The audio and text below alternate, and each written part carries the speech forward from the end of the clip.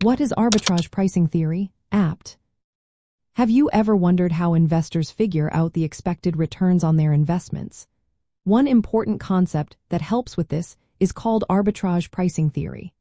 This theory is a model in economics that helps determine the expected return of a financial asset by looking at its connection to various macroeconomic risk factors. Unlike some simpler models, APT considers multiple factors that can influence an asset's return. So, what exactly does this mean? APT is a multi-factor asset pricing model. It suggests that an asset's return can be predicted using a linear function that includes different systematic risk variables. These variables can include things like inflation, interest rates, changes in gross domestic product, and shifts in the yield curve. Arbitrage pricing theory was created as an alternative to the capital asset pricing model. The capital asset pricing model relies on just one factor, which is the market portfolio. It assumes that markets are perfectly efficient, meaning all prices reflected their true value. However, APT acknowledges that sometimes markets can misprice securities. When this happens, it creates opportunities for arbitrage.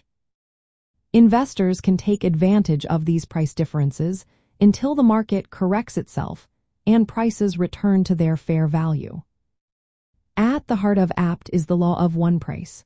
This law states that identical assets should sell for the same price in efficient markets. When prices do not match, rational investors will engage in arbitrage. This activity helps push prices back to their equilibrium level. The expected return of an asset in APT is expressed as a linear combination of various risk factors. Each factor is weighted by a sensitivity coefficient, often referred to as factor beta or factor loading. This coefficient measures how much the asset's return responds to each specific factor. The multi-factor approach of APT makes it more adaptable and potentially more accurate than simpler models. It allows for a more detailed analysis of asset pricing and risk assessment. In practical terms, investors and portfolio managers use APT to identify securities that may be temporarily mispriced based on their fundamental risk exposures.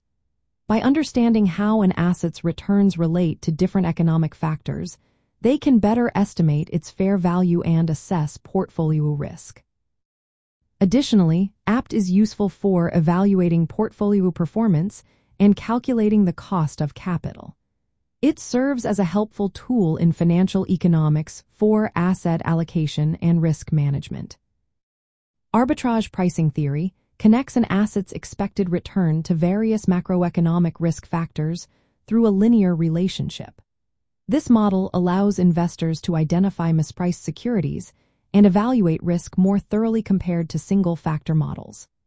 It reflects a realistic view of market behavior, acknowledging that prices can deviate from fair value and that arbitrage forces will eventually restore balance.